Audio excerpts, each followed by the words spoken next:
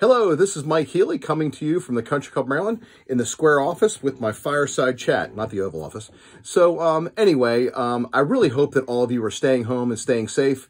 The golf course is one of the places where you can come and have some social distancing and be able to get some fresh air or a park or walk, whatever you do. My number one concern is that everyone is staying safe and is healthy to be able to play golf later this year when this whole thing is kind of waned. So anyway, we're going to talk about the handicap system. Now, this is specifically for our ladies groups, our 9 and 18-year-old ladies groups. So it has changed, yes. Has it changed a lot? No.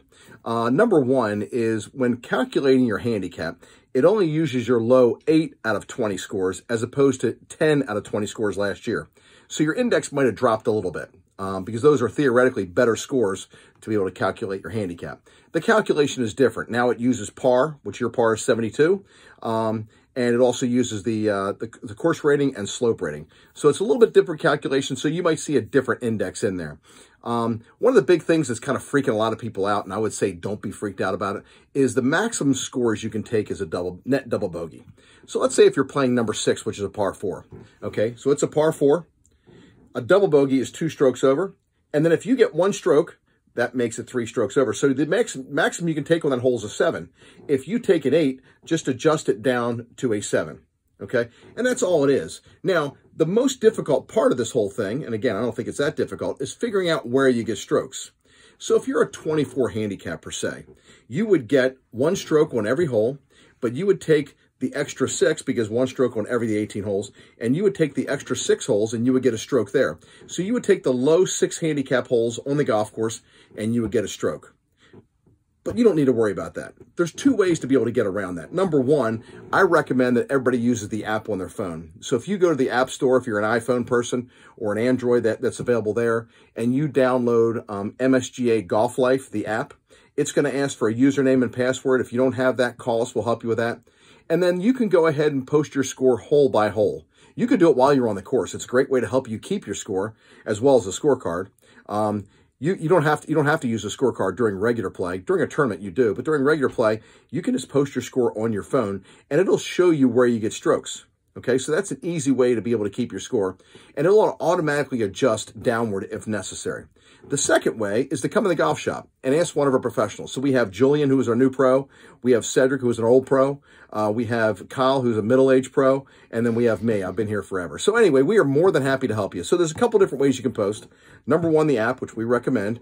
Number two is you can go online to msganetwork.org and put in your username and password, or you can post it still here in the golf shop. We will have wipes there next to the computer, so we'll make sure it's wiped down and it's sanitary for your posting. But anyway, that's the second thing. The other thing is that is as far as handicaps, we used to have 2 indexes. There used to be a USGA index, which years ago only updated once every 31 days or 30 days, depending on the month, updated on the first of the month. And then we had the current or trend handicap, which could conceivably update every time you play.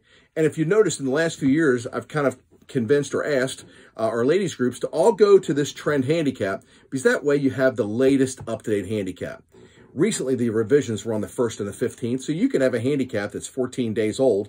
I'd rather know exactly what your handicap is of that day. So the USGA agreed with me. They didn't call me, but they agreed with me, and they only have 1 index now. So if you play, your index will be updated. It doesn't necessarily mean it's going to change because it has to be one of your low out of your last 20 scores to make a change. And it depends on what drops off too. But that way you only have 1 index. There's no USGA or trend. Which one do I use? It alleviates a lot of problems and questions. So that makes it easy. You'll see that on your phone. Also on this app on your phone, if you click on the top left, there's a Maryland State Golf Association logo.